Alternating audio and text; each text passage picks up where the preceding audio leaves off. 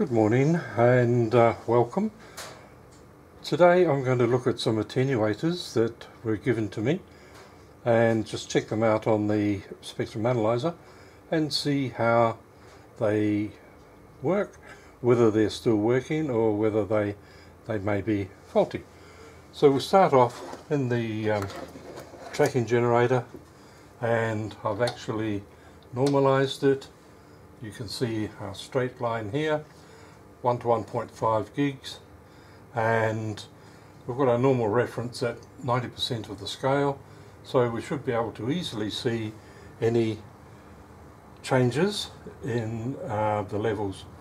We'll start with the first one, which is a 10 dB attenuator, and we'll just plug that little level in, and 10 dB. Now that is fine, it's simply easily 10 dB.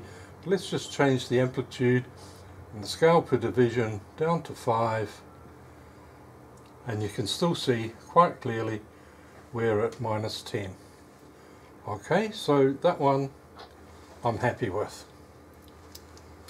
Next one we're going to try is a 20 dB, and it's supposedly good up to 2 gigahertz, so we'll have a look and see what we've got here. Plug it in, and yes, it's getting a little bit woolly. Just down further, let's have a look. So from about 1.2 gig onwards, not looking the fastest it ever was, or the best rather, but up to there we've got a pretty good 20 dB attenuator.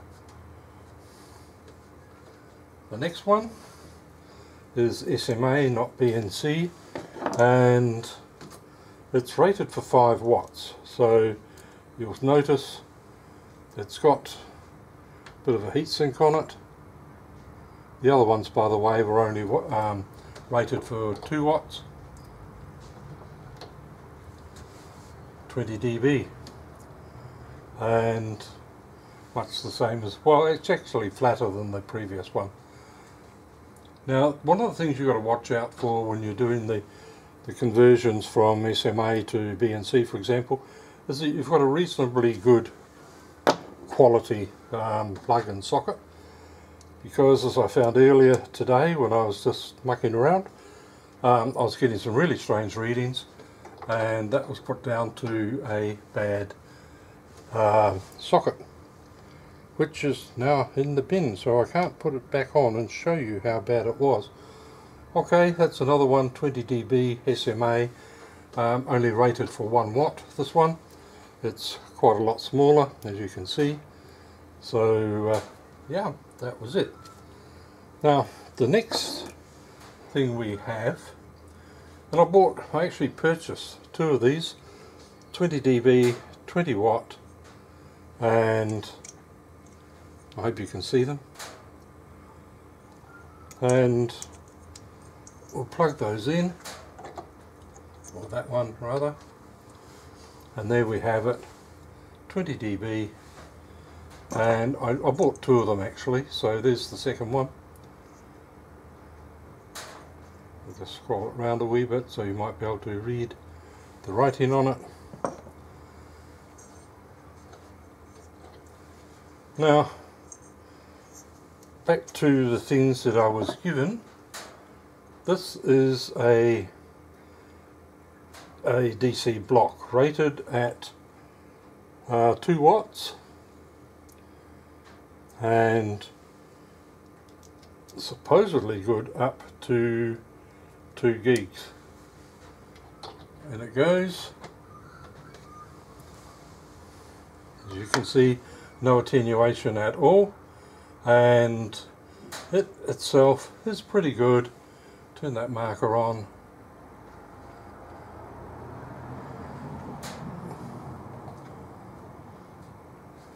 Select the marker, and There we have it. Starts to waver a little bit from about 820 megs up.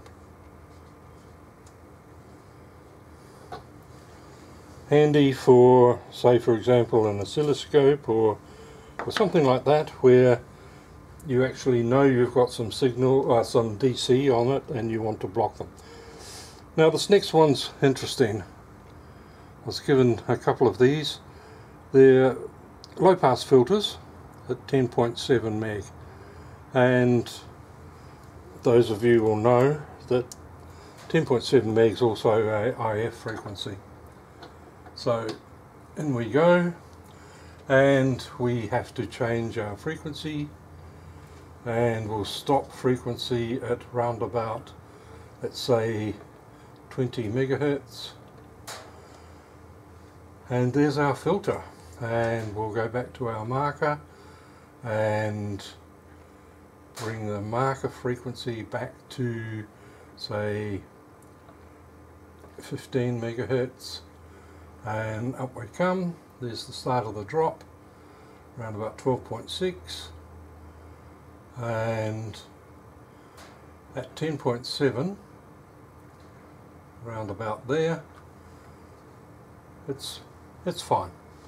So as far as a filter goes, it's showing the right characteristics of a filter. If we change our frequency a little and step out from 20 meg out to, let's say, 40 meg, you can easily see it's doing its job as a low pass filter. Okay, now the next ones are different again, and what we have now, and which were also donated, are some splitters. Here it is. It was one of them. It's a 2-port splitter, mini circuits, and let's just shove it in, and we need to read,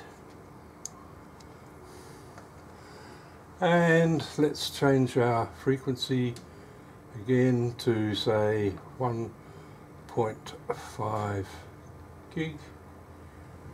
So there's a little bit of drop off on it. Now it's not terminated on all ports, so if I terminate it like this, and we change our amplitude scale per division of, say, 1 dB, you'll see that we're sitting round about 6 dB up until, whoops,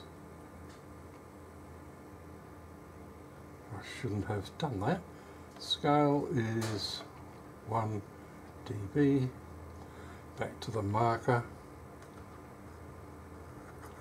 and around about a gig. They're supposedly rated to 2 gigs, but anything over a gig I wouldn't really be looking too closely. And the thing with what I'm using these for, I have a GPS DO running on 10 megahertz, and I use that to synchronize all of the instruments that have that capability here on the workbench. So we have one standard oscillator basically, which is GPS aligned. Now along with this one I also have, and we'll just pull it up, a 4-port, and we poke a signal into it, we look for an output, not looking too fresh, so we'll terminate the other ports. These are just 50 ohm terminations.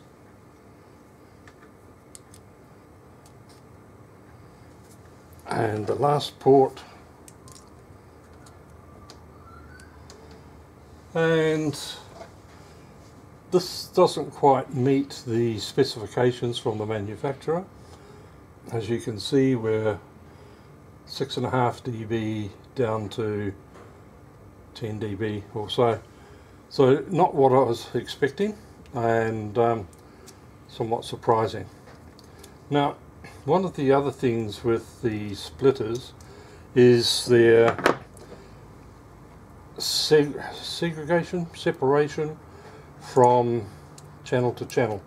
So if we put this into what I'd typically call an output, and this into an input, and terminate, both outputs cross channel, and we're looking at 6.2,